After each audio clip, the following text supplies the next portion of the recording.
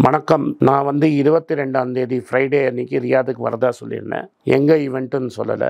எங்கள் team fix பண்ணி ரியாதில் holiday இன்கிற ஹோட்டலில் புக் பண்ணியிருக்காங்க. கீழே அட்ரஸ்லாம் கொடுத்துருக்கோம். ஸோ ரியாதை சுற்றி இருக்கிறவங்க 22 அன்றைக்கி செப்டம்பர் 22 என்ன ஹாலிடே இன்னில் மீட் பண்ணலாம். நன்றி, வணக்கம். வணக்கம், good morning, happy morning, wonderful morning. Warren Buffett என்ன சொல்கிறாருன்னா 3 காரணம் சொல்கிறாரு லைஃப்பில் ஏன் அவர் சக்ஸஸ்ஃபுல்லாக இருந்தாருன்னு. அவர் இதில் மட்டும் சக்ஸஸ்ஃபுல்லாக இருக்கல, பணம் மட்டும் சம்பாதிக்கிட்டு அவர் லைஃபே ரொம்ப சக்ஸஸ்ஃபுல்லான லைஃபு. இவர் ஏன் சக்ஸஸ்ஃபுல்லாக இருந்தாருங்கிறதுக்கு அவர் 3 காரணம் சொல்கிறாரு. இந்த 3 காரணத்துலேயுமே பணத்தை பற்றி ஒன்றுமே கிடையாது. அதனால் இதில் ஏதோ பணம் டிப்ஸ் இருக்குதுன்னு நினச்சி இந்த வீடியோவை நீங்கள் பார்க்காதீங்க. இதில் அவர் பணம் பற்றி பேசவே இல்லை. அவர் ஃபஸ்ட்டு சொல்லக்கூடிய முதல் ரீசன், அண்ட் இந்த ரீசன் என்னால் பண்ணவே முடியாமல் வாழ்க்கையில் நான் ரொம்ப கஷ்டப்பட்டதுக்கு காரணமே இதுதான். Say no to almost every thing. எதை கேட்டாலும் நோ அப்படின்னு சொல்லு. இது ரொம்ப இம்பார்ட்டண்ட்டான விஷயம். சப்போஸ் உங்களால் நேராக நோன்னு சொல்ல முடியலன்னா ஆகட்டும் பார்க்கலாம்னு சொல்லலாம். இது காமராஜ் யூஸ் பண்ணுற வழி. ஆகட்டும் பார்க்கலாம்னா நோ, நான் பண்ண போகிறதில்ல அப்படிங்கிறது அடுத்தது.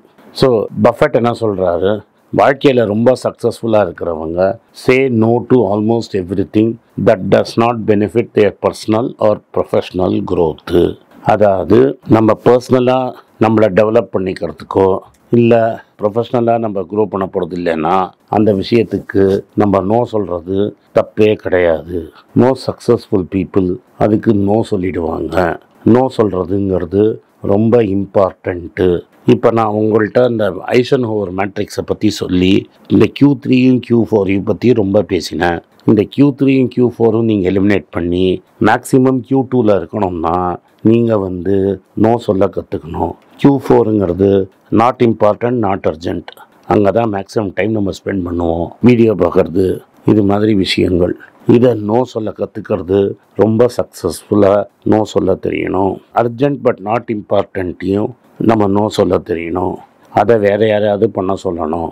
நம்மளுக்கு இந்த பர்சனலாக க்ரோ ஆகிறதுக்கு இது யூஸ் ஆகுமா, ப்ரொஃபஷ்னலாக நம்ம க்ரோ ஆகிறதுக்கு இது யூஸ் ஆகுமா? S, no. நோனா கிளியராக நோன்னு சொல்லிவிடுங்க. ஒரு பீரியட் ஆஃப் டைம் நீங்கள் க்ரோ ஆக ஆட்டோமேட்டிக்காக உங்களை இவன்ட்ட வந்தால் நோ தான் சொல்லுவான், அதனால் இவன்ட்ட கேட்கவே வேண்டாம் அப்படின்னு மக்கள் நினைப்பாங்கங்கிறது அவரோட கருத்து. ஸோ நோ அப்படிங்கிறத கிளியராக சொல்லுங்கங்கிறாரு. சேயிங் நோனால் என்ன கிடைக்கும்? சேயிங் நோனால் பிஸி ஒர்க்கு எலிமினேட் பண்ணிடும். தேவையில்லாத வேலைகளை நீங்கள் செய்ய மாட்டீங்க. எது தேவையோ அதுவே செய்வீங்க. You have to focus on tasks.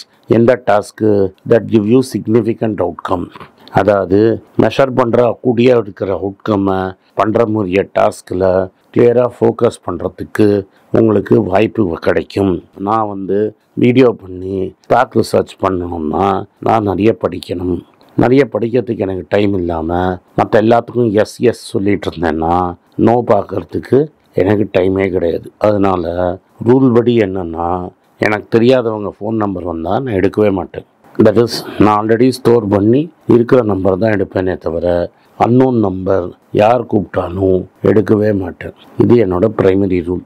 2வது ரூல், என் அசிஸ்டண்ட் தான் என் இமெயில் பார்ப்பானே தவிர நான் இமெயிலே பார்க்க மாட்டேன். எனக்கு யாராவது அர்ஜெண்ட்டாக மெசேஜ் அனுப்பணும்னு நினைக்கிறவங்க வாட்ஸ்அப்பில் தான் அனுப்புவாங்க. என் அசிஸ்டண்ட் பார்த்து என்கிட்ட தான் சொல்லுவான். அதனால் இமெயில் அண்ட் டெலிஃபோன் நான் பார்க்கவே மாட்டேன். So completely 50% of the job eliminate ஆகிடும். ஏதாவது பேசணும்னா நானே கூப்பிட்டு ஃபோனில் பேசுவேனே தவிர இந்த 2 வேலையை நிச்சயமாக செய்ய மாட்டேன். ஸோ இது எனக்கு ஃபோக்கஸ் பண்ணுறதுக்கு ஹெல்ப் பண்ணும், எனக்கு டைம் கொடுக்கும். அது மாதிரி இதே நீங்கள் பண்ணணும்னு அவசியம் கிடையாது.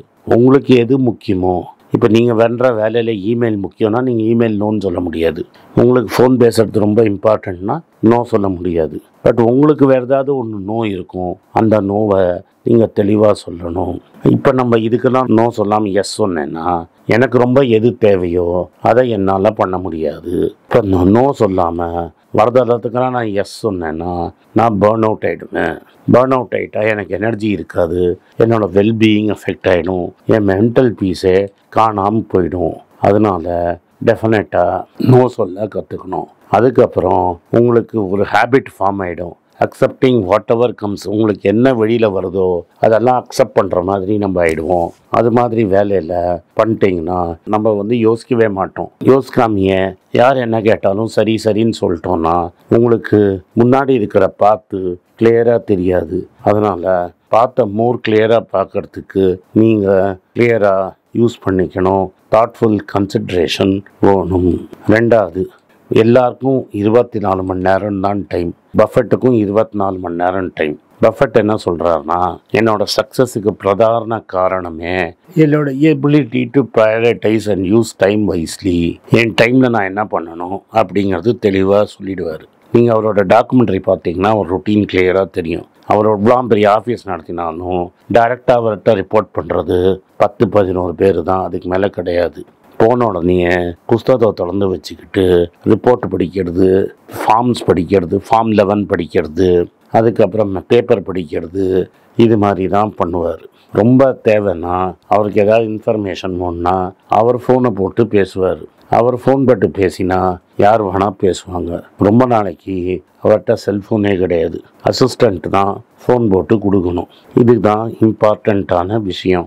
அதனால் இதெல்லாம் கிளியராக இந்த இமெயில் அனுப்பாமல், ஐஃபோன் யூஸ் பண்ணாமல், இது மாதிரி வேலையெல்லாம் பார்க்காம பக்காவாக ஒரு டைமை யூஸ் பண்ணுறதுனால தான் இவ்வளோ வயசுலேயும் அவரால் ஒரு 500 பேஜ் ஒரு நாளைக்கு நிச்சயமாக படிக்க முடியும். இதனால் பவுண்ட்ரிஸ் வெரி கிளியராக அவர் செட் பண்ணிவிடுவார். என்ன பண்ண போகிறேன், என்ன பண்ண போகிற மாட்டேன்னு. அதனால் பவுண்ட்ரிஸ் ரொம்ப கிளியராக இருக்கும்போது டைம் மேனேஜ்மெண்ட்டுங்கிறது ரொம்ப ஈஸி.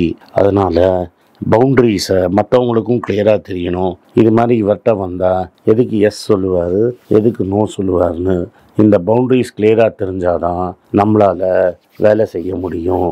அதே மாதிரி ப்ரையாரிட்டைசேஷன் கரெக்டாக பண்ண தெரியணும். எந்த வேலை இம்பார்ட்டண்ட்டு, எந்த வேலை இம்பார்ட்டண்ட் இல்லை அப்படின்னு. இம்பார்ட்டண்ட் இல்லாத வேலையை நீங்கள் செய்யக்கூடாது. அப்போ தான் இம்பார்ட்டண்ட்டான வேலையை செய்யலைன்னா உங்கள் மிஷன் என்ன, உலகத்தில் உங்கள் கோர் கோல்ஸ் என்னன்னு உங்களுக்கு தெளிவாக தெரியும். ஒரு டிசிஷன் எடுக்கிறதுக்கு முன்னாடி வை, இதை எதுக்கு நான் செய்யணும் அப்படிங்கிறத நீங்கள் சொன்னோம். வை நாட், இதுக்கு பதிலாக வேறு ஏதாவது இருக்கா அப்படிங்கிறத பார்த்தீங்கன்னா தான், வை அண்ட் வை நாட் கேட்டிங்கன்னா தான் உங்களுக்கு பெஸ்ட் ஆப்ஷன் எதுன்னு தெரியும். அந்த பெஸ்ட் ஆப்ஷனை உங்களால் டிசைட் பண்ண முடியும். உங்கள் மென்டல் எனர்ஜியும் மென்டல் ஸ்பேஸையும் பக்காவாக கார்டு பண்ணணும். உங்கள் மென்டல் ஸ்பேஸ் தான் மேக்ஸிமம் உங்களுக்கு ரொம்ப இம்பார்ட்டண்ட். அந்த மென்டல் ஸ்பேஸ் உங்களுக்கு ஃப்ரீயாக போயிடுச்சுன்னா கம்ப்ளீட்டாக கோயிந்தாயிடும். மென்டல் ஸ்பேஸ்னால் என்னென்னா, ஒரு ரிலாக்ஸ்டாக இருந்தீங்கன்னா தான் you get time to spend thinking, அதுக்கப்புறம் reflecting.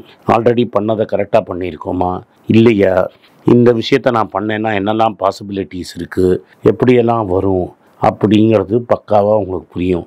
So that decision making ஈஸியாக இருக்கும். அதே மாதிரி மென்டல் பேண்ட்வித்தை கரெக்டாக ஸ்பேஸ் பண்ணி வச்சுக்கணும். இந்த மென்டல் பேண்ட்வித் கிளியராக இருந்ததுனா தான் உங்களுக்கு மென்டல் கிளாரிட்டி கிளியராக இருக்கும். உங்கள் ரோல் என்ன அப்படின்னு ரொம்ப கிளியராக இருக்கணும். அது இருந்தால் தான் மென்டல் கிளாரிட்டி கிளியராக இருக்கும், க்ரியேட்டிவிட்டி இருக்கும், இன்னோவேஷன் வரும். So mental clarity leads to creativity, creativity leads to innovation.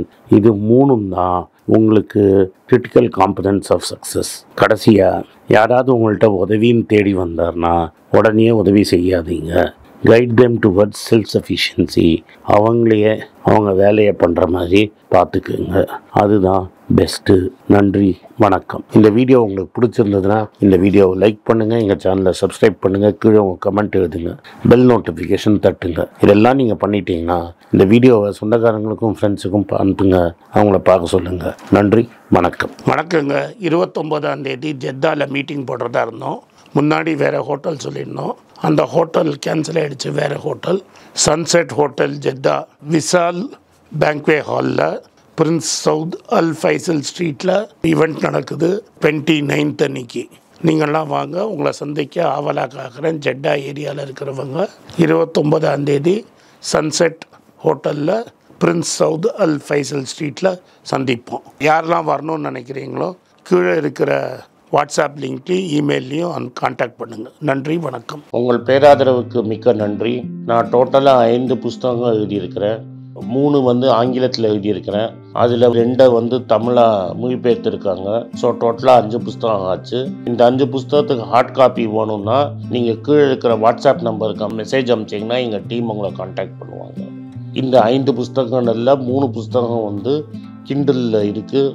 அமேசானில் கிண்டலில் வாங்கணும்னு ஃபீல் பண்ணுறவங்க நேராக கிண்டலில் வாங்கிக்கலாம். தமிழ்லேயே யாராவது ஃபைனான்ஸ் நியூஸ் படிக்கணும்னு ஃபீல் பண்ணிங்கன்னா தயவுசெஞ்சு moneypage.com விசிட் பண்ணுங்கள்.